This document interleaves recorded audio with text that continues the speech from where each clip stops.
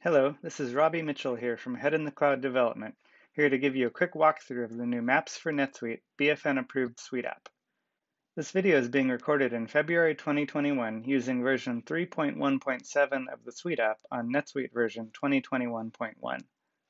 So what is Maps for NetSuite? Put simply, this SuiteApp is a Google Maps integration for NetSuite. The purpose of the bundle is to allow users to quickly map groups of customers, vendors, and transactions on a standard Google map within the NetSuite environment. Users can control what is shown on the map by using predefined saved searches or by specifying filter criteria on the fly.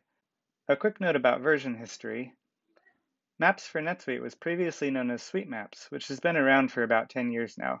Other than the rebranding, this is largely the same SuiteApp that users have known and loved for years now. So here's what this video is going to cover. I'm going to start from scratch and show you how easy it is to install the SuiteApp and start using it. Then I'm going to walk you through a handful of customer and transaction example mappings. Then we'll look at how to alter which details show up when you click on the map icons. And from there, I'll show you how you can configure a map as a dashboard portlet. And last, I'll show you how easy it is to bulk geocode all your customer address data. Without further delay, let's look at Maps for NetSuite. Now, as I mentioned, we're going to start this demo a little differently. I'm starting from where you probably are, not even having the SuiteApp installed. I'm going to show you how easy it is to install the SuiteApp and get to mapping. So first, click on the SuiteApps tab.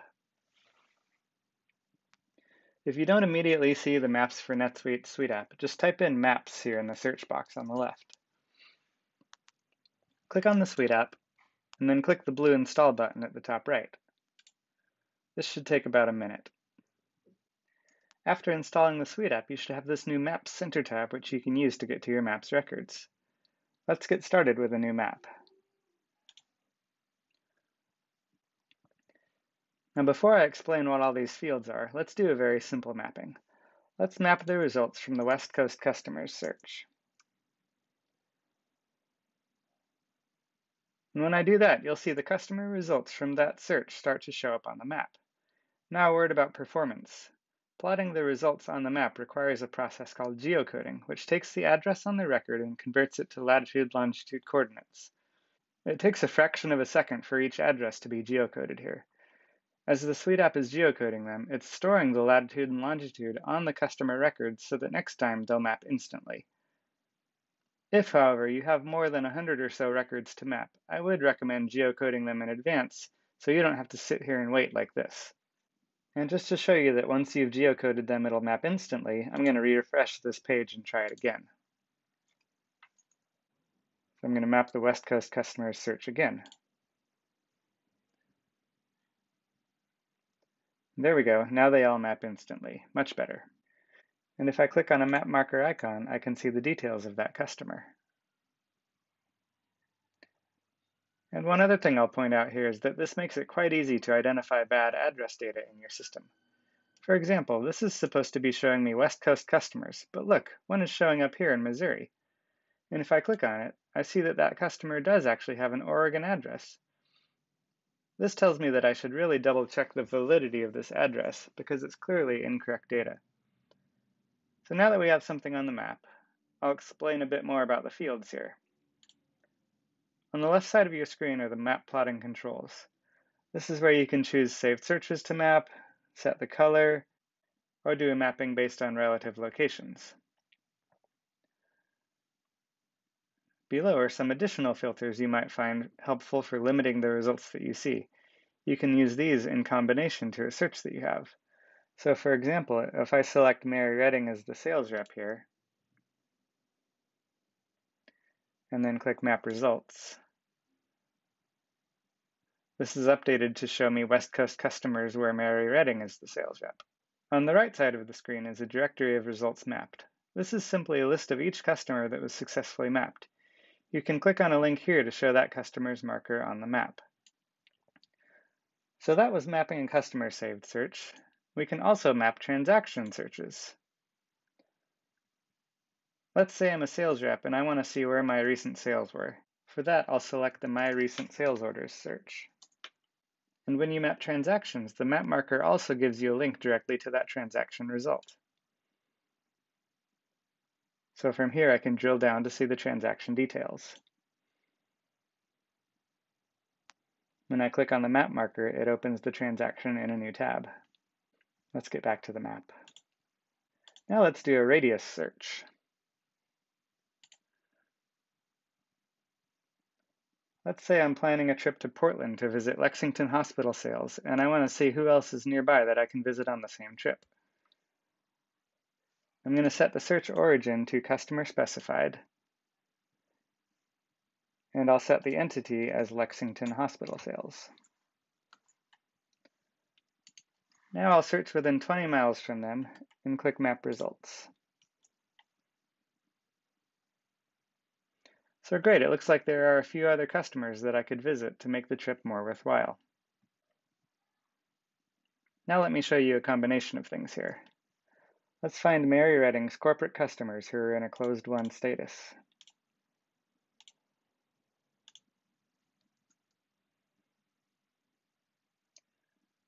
Now we can export this data to a saved search. Just click on this Save Search button. We'll call it Mary Corporate Customers. And when you create a saved search, you have the option of going to view the results or stay here in Maps. Let's take a look at the results quickly. So this is what our generated saved search looks like. And of course, I can edit it further from here.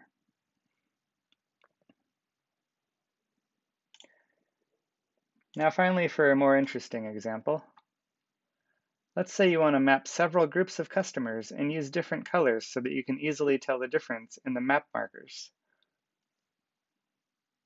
To do this, we'll come down and click on the Datasets tab. Now I'm going to select 4 different saved searches and assign each one a different pin color.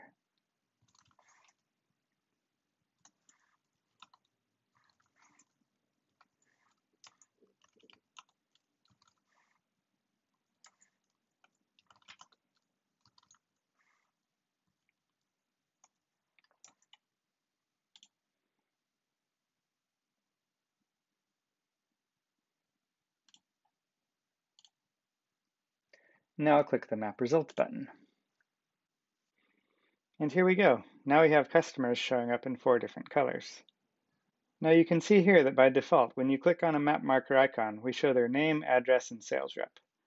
Well, what if you want to change this to show something else? That's what this Info Content pop-up field is for here on the left. So let's open this record. I'm going to edit this record so I can add another field here. Let's say, for example, that I just want to show the email address of a customer. To do that, I just need to add a row here on the Fields to Display tab. So the record type column is the search ID of the record that this relates to, since we could also be talking about mapping transactions or vendors. But for this, we'll set it to customer. The field ID is the internal ID of the field you want to show, so I'll enter email. The field display is how I want the label to show up on the map marker icon. I'll enter email. The field join column would be for if this field was on a related record, such as a customer from a transaction search. And the show text not value column can be a little confusing. Basically, you would use this if the field you're showing is a select field. For example, the sales rep field is a select value, so we check this box. Otherwise, what we would see is the numeric ID of the sales rep, which isn't so helpful. And finally, the hyperlink column lets us set which fields will link to the record being mapped. So now I'll click Save, and then I'll refresh my map and try it out.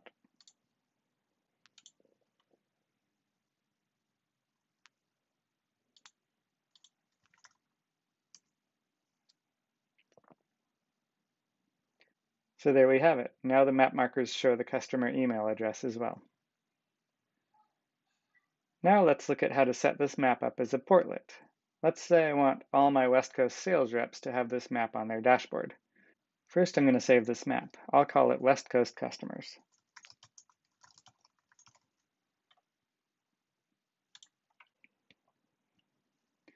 So to create a portlet to show this map, just type in HITC Maps Portlet in your global search.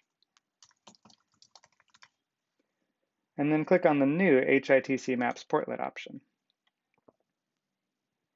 Set the status to released, and select which roles it should be available for on the audience sublist.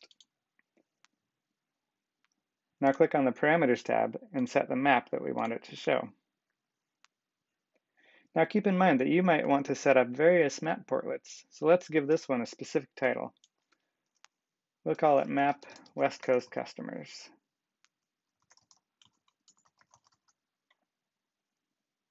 Then click Save. Now back on my home dashboard, I'll click Personalize and click to add a custom portlet. I'll close this pop-up. Now I'll click Setup at the top right, and here I'll choose Map West Coast Customers. And there we have it. Now let's talk again about performance in geocoding. Let's say that you do have several thousand or more customers that you want to be able to map here without waiting for them to geocode on the fly. To solve this, we just need to geocode them in advance, which is very easy.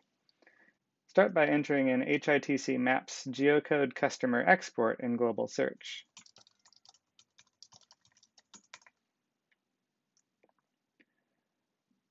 We'll go to the Search and click the Export to CSV button at the top left.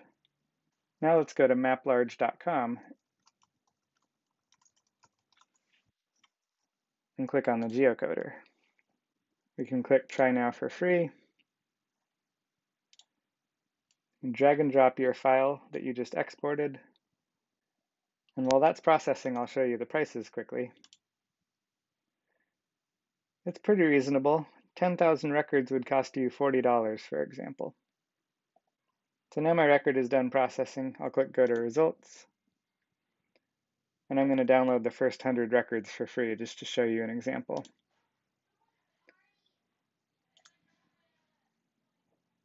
So back in NetSuite, go to Setup, Import Export, Import CSV Records. Set the import type to Relationships.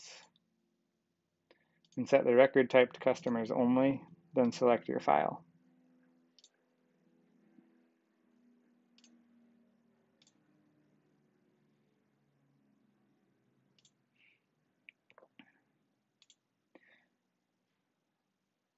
Set the data handling to Update, and open up the advanced options. We'll set the custom form to Standard to make sure that our custom latitude and longitude fields show up on the next screen here. Now this part is important. I want to map the first two latitude-longitude fields from the data to the latitude and longitude fields from the maps bundle. I'm going to remove these other latitude-longitude fields because I don't know what they are. Leave the internal ID here though, that's very important. Then click Next, and just run this import. You can click on Import Job Status to see, and click on Refresh. Now I don't have that many customers, so mine is going very quickly here. And mine's done, so now I should be able to go back and map all my customers, and they should show up instantly. Let's try it. Yeah, that's pretty good. So that concludes our tour of maps for NetSuite. At Head in the Cloud Development, we're always looking for ideas to make our products better. Please get in touch if you have any comments or questions. You can email us at gurus@headintheclouddev.com, or you can contact us through our website at www.headintheclouddev.com. We'll see you at SuiteWorld. Thank you for watching.